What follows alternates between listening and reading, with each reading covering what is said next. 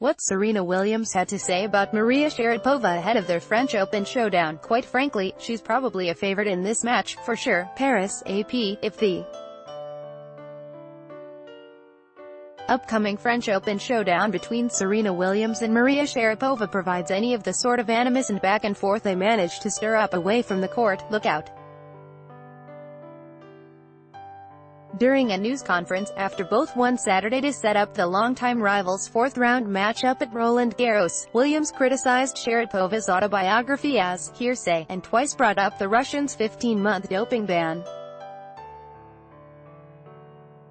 Ad choice advertising and red invented by Teeds, producing by far the best performance in her return to Grand Slam tennis, 16 months after her last major tournament and 9 months after having a baby.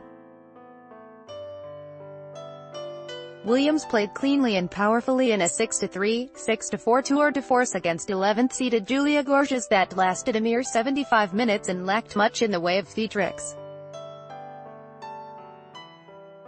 Advertisement: there is still a ways to go, but it's moving in the right direction, said Williams, who made only 3 unforced errors in the first set, 12 in all.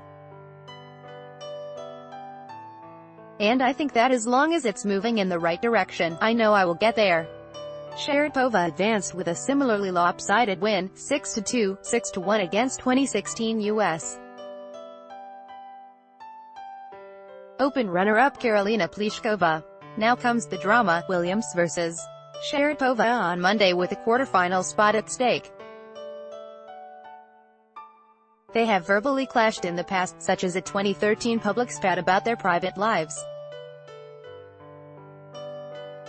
Williams, 36, owns 23 major singles titles. Sharapova, 31, has won 5. Williams has won the French Open 3 times, Sharapova twice. They are the only active women with a career Grand Slam. They are 2 of 6 in history to accomplish that. Both have been ranked No. 1, but the head-to-head history is overwhelmingly in Williams' favor. She has won 19 of 21 meetings, including 18 in a row. Quite frankly, she's probably a favorite in this match, for sure, Williams said with a chuckle. She's been playing for over a year now. I just started. So, I'm just really trying to get my bearings and trying to feel out where I am and see where I can go. Advertisement: the last time Sharapova beat Williams was in 2004. The last time they played was in the 2016 Australian Open quarterfinals, Sharapova's final appearance before her 15-month drug suspension. Well, it's been a while, Sharapova said, and I think a lot has happened in our lives for the both of us, in very different ways. Williams was asked about Sharapova's book, which was published last year. It contains quite a bit of material about the American, including a reference to Williams crying in the locker room after losing to Sharapova in the Wimbledon final 14 years ago. As a fan, I wanted to read the book and I was really excited for it to come out and I'm really happy for her. And then the book was a lot about me. I was surprised about that, to be honest, Williams said. I was, like, oh, okay, I didn't expect to be reading a book about me. That wasn't necessarily true. Insisting she doesn't have any negative feelings toward Sharapova, Williams said, the success of one female should be the inspiration to another. Seconds later, Williams made reference to Sharapova's incident of drugs. There were plenty of other results involving top names at the French Open on Saturday. Other women moving into the fourth round included 2016 champion Gabine Muguruza, 2-time runner-up Simona Halep, 2-time major title winner Angelique Kerber and reigning U.S. Open champion Sloane Stephens. Men's winners included 10-time champion Rafael Nadal, No. 3 Marin Cilic, No. 5 Juan Martín del Potro, No. 6 Kevin Anderson and No. 9 John Isner.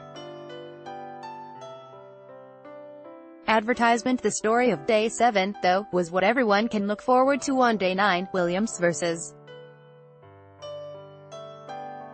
Sharapova. This is Williams' first Grand Slam tournament since January 2017, when she won the Australian Open while pregnant.